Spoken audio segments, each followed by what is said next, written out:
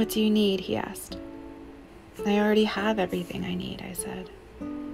And the truth of that settled so deeply into my bones that I could feel them warm from the inside out, and a tear danced down my face.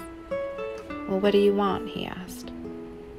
I want to smell this smell forever. I want to inhale cedar with every breath for the rest of my life.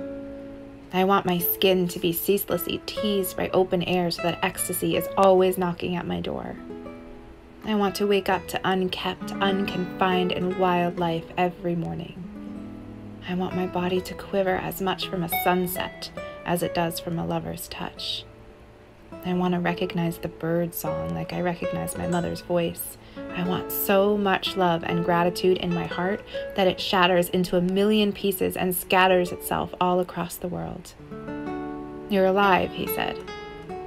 Yeah, I think I am.